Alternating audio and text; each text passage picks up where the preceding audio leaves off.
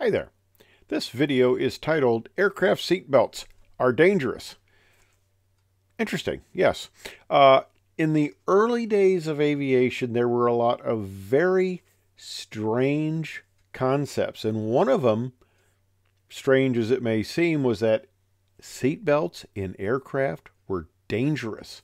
Okay, I'll explain why.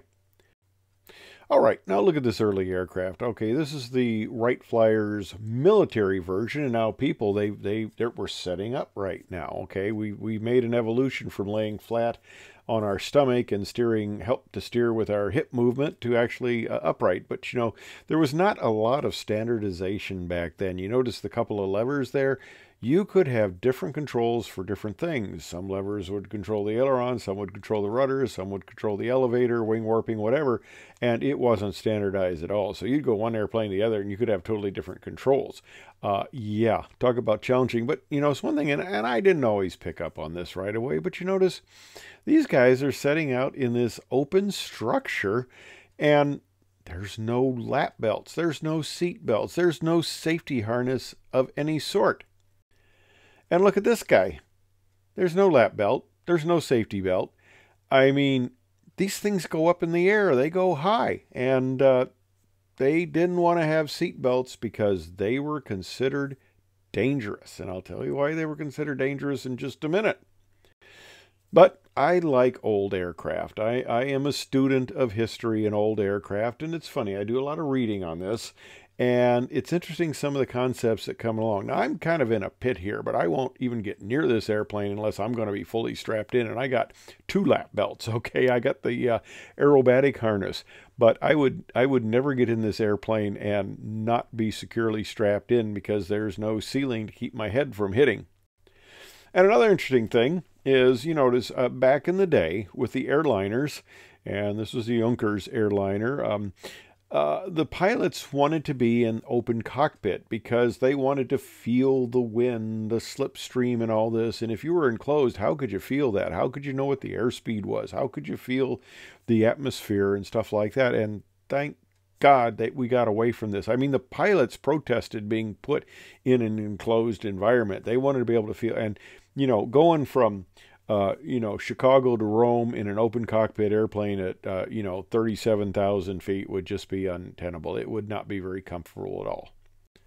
But this guy, well, who is this guy? This guy is Major General Benjamin D. Folis. He is credited with inventing the seatbelt and a few other little things. But let me tell you about this guy. He learned from the Wright brothers, I guess, themselves on how to pilot. And on March 2nd, 1910, he made his first takeoff, his first solo, first landing, and first crash. Okay, well, that's quite a record on the very first flight. Now, what he did on his second flight was he didn't quite crash, but he got thrown from the airplane. And he says, I need some way of staying in this airplane. And finally, by 1911, a year later, he's credited as being one of the first military aviators to be given the rating of military aviator. But, you know, he's a general. This is probably generals always fly with instructors now. But military aviator. He invented multiple inventions for the Wright military flyer, such as aviation goggles. Yes, goggles. What an advancement. Wheels to aid in landing. You know, they uses these skids, instead of wheels. Well, you'd come to a stop quicker, I guess, but wheels were a nice advantage. And yeah, very interesting. Finally, in 1926, the Air Commerce Act of 1926 stipulated that seatbelts or equivalent apparatus were required for pilots and passengers in open cockpit airplanes carrying passengers for hire or reward. By 1928, seatbelts were mandatory on all types of aircraft, but passengers were not required to wear them. Now, I like to read about the early aviators, and some of the most interesting early aviators are the ones who had the most difficult time in becoming aviators. Now, if you think, in the later years it's difficult for women to advance in the field of aviation, Think back to the 1910-11 era of this whole thing. And this is Harriet Quimbley. She was born May 11th, 1875, and she was an American pioneer aviator, journalist, and film screenwriter. In 1911, she became the first woman in the United States to receive a pilot's license. And in 1912, she was the first woman to cross the English Channel. Now, here she is sitting in a Berlioz monoplane. Now, this aircraft, she became pilot number 37. The Federal Aeronautic International Certificate of number 37 was issued to her by the Aero Club of America.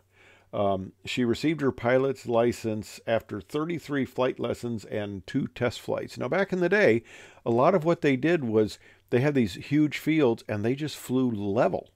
And they flew level across the field, mowing the grass back and forth and back and forth. And to actually get your pilot's license about you, all you had to do, no VOR tracking, no under the hood or anything like this. All you had to do was you had to do a couple of turns to demonstrate you could do turns. And obviously you had to successfully do takeoffs and landings and typically have that number equal each other. And then you could get a pilot's license.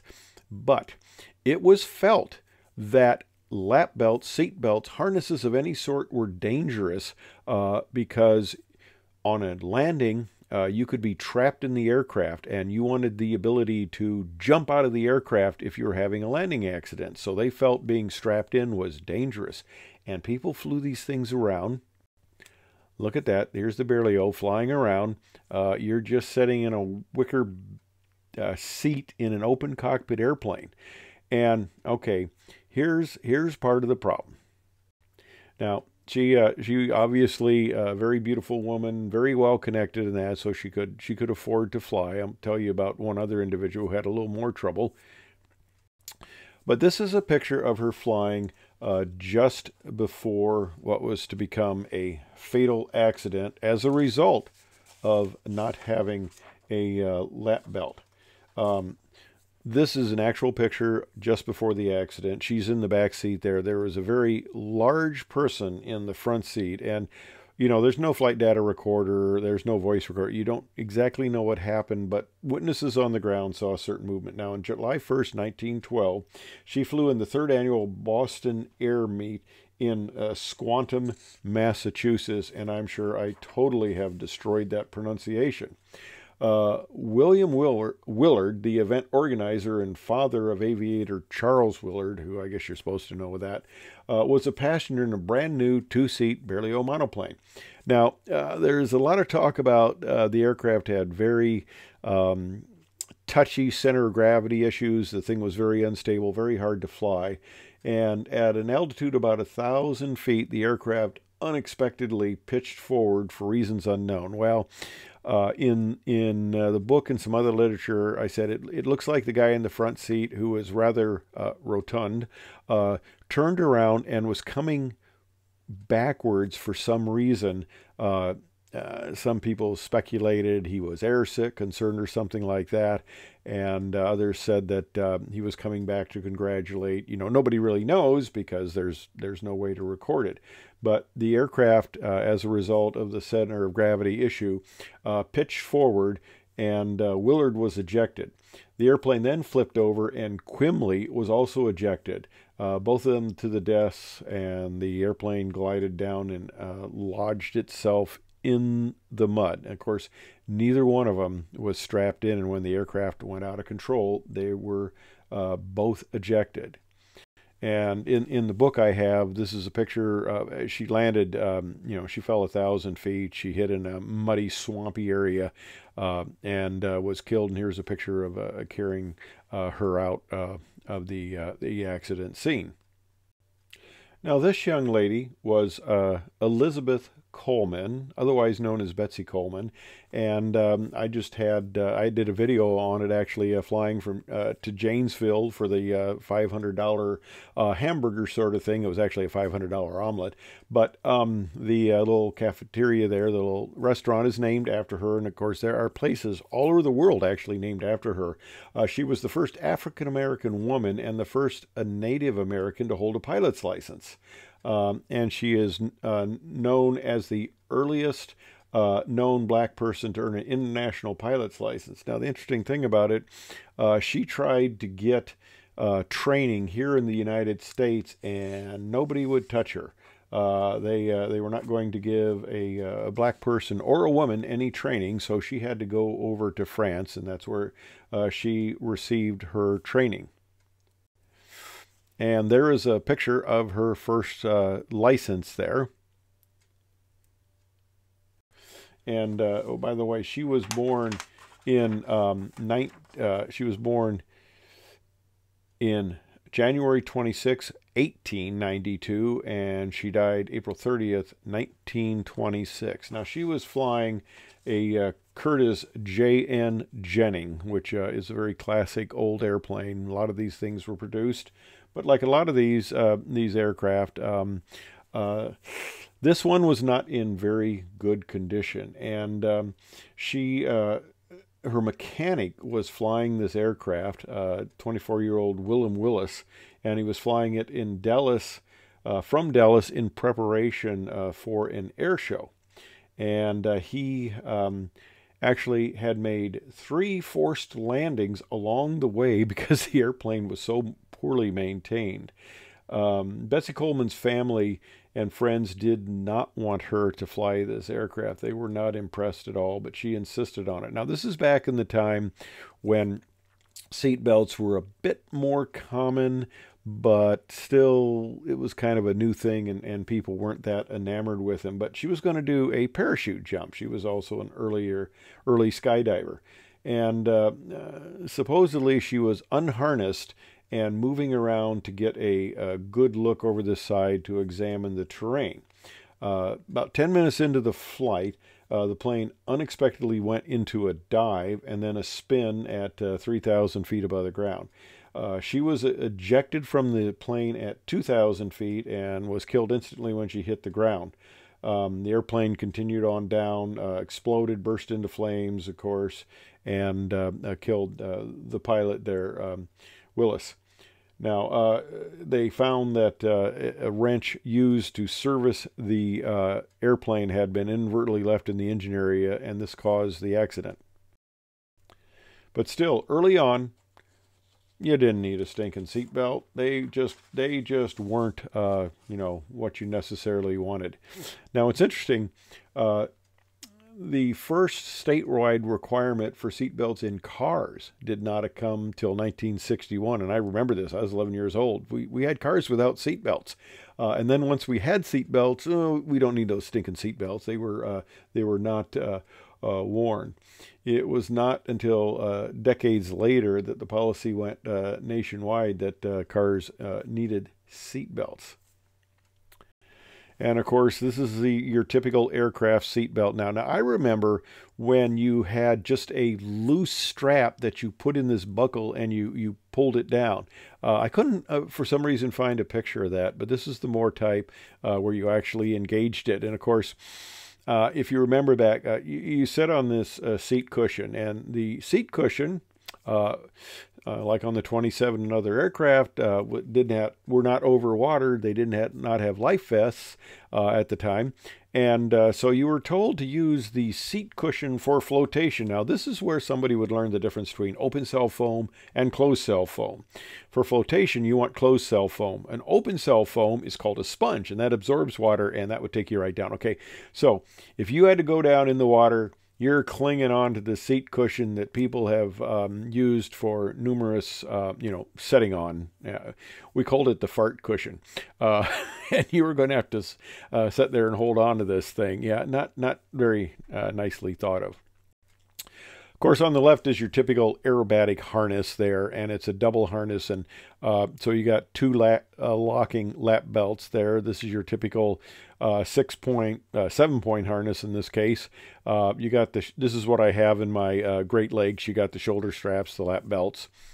And of course, on the right is what we have as pilots in the front of the airliners. We've got the restraint system there, the lap belts to keep the shoulder harness to keep you from going forward, the lap belts to keep you down, and then the crotch strap there from keep you from submarining, which is you would actually go under the lap belt, and that's not good. But one thing I'd like to comment here, the flight attendants will get up there and they'll tell you how to use this thing.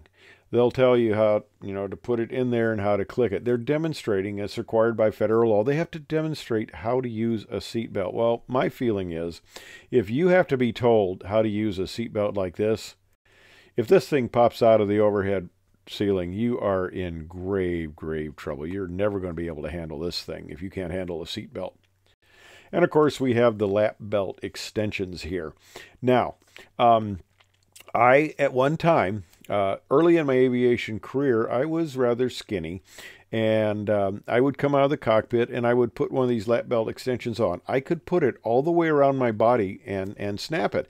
And I would tell the flight attendants that I could walk around now with my seat belt fastened, because there it was, fastened around my body. Yeah, they thought that was kind of funny. Well, that worked for a while, and then it didn't work. Now, interestingly enough, there was another misbelief that seatbelts were killing passengers during a crash on a commercial airliner. On October 31st, 1950, I was about 2 months old here, 28 out of 30 passengers died. They were on a Vickers VC-1, and a Dr. Donald Terrier conducted the autopsies, and he reported in the British Medical Journal that the immediate cause of death in more than half of the victims was acute flexion of the body over the safety belt. The article went viral, and this was, there wasn't internet or that, so I'm not sure how fast or how it exactly went viral, but it went viral back in the day, and it was scaring people from using their safety belts. And Dr. Eugene Du Bois, the former chair of the Committee on Aviation, refuted the claim in his article in the British Medical Journal, concluding that the cause of the death of the crash was that the passengers were thrown against hard objects. But people at the time, okay, this is back in 1950, they were also very skeptical about seat belts in cars. And of course, seat belts in cars didn't become mandatory till much, much later. It wasn't until 1971 that seat belts were required to be on aircraft, and they were required to be fastened during takeoff and landing. And it's the responsibility of the pilot in command to ensure that all people aboard the aircraft have been notified to fasten their seatbelt. Now, one thing I used to say as captain is what I'm doing when I tell you to fasten your seatbelt is, to a certain extent, I am transferring liability from the airline to you, because I told you to strap in. And one thing that amazes me on flights, I know seatbelts are uncomfortable, but if you're just sitting in the seat, keep the thing strapped, because we're moving forward at about 800 feet every second. And it doesn't take much of disturbance to throw you. And people are killed on international flights when we hit turbulence. Now, it's clear air turbulence because it's in the clear air and we don't see it. And it can be sudden. And people are thrown out of their seats. They hit the overhead panels and they're killed. Keep your seatbelt fastened when you're sitting in your seat. It couldn't be more simple than that. Otherwise, the poor flight attendants, they obviously don't have much choice, and they can often be injured. But anyway, seatbelts are a crucial point in aviation safety and keeping passengers safe. And it's amazing how long it took for it to be widespread, and still certain people ignore it to this day. So, would you fly one of these airplanes without being strapped in? You hit some turbulence and you can be a goner. And of course, I love this photograph. these two people are getting a ride, and there's the pilot starting the engine. Now, of course, once he starts it, he's going to go around. I'm not sure if he can go under very well, because look at all those extra little wires and stuff, but he's going to start the engine and then come around and get in. So I hope the aircraft is either tied down reasonably well, or one of these two passengers who probably don't even have controls back there knows how to fly this airplane. Very, very interesting situation. But anyway, that is a little discussion about early seatbelt implementation and use. I hope you found it interesting and informative. Thanks for watching.